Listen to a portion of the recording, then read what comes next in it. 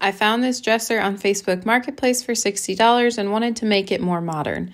After I cleaned the whole piece, I began sanding the top down to raw wood. My plan was to create a dipped look, so I used the tape to create a line to separate the wood from the paint. I used Wilderness from Lily Moon paint for the bottom portion of the dresser and drawers.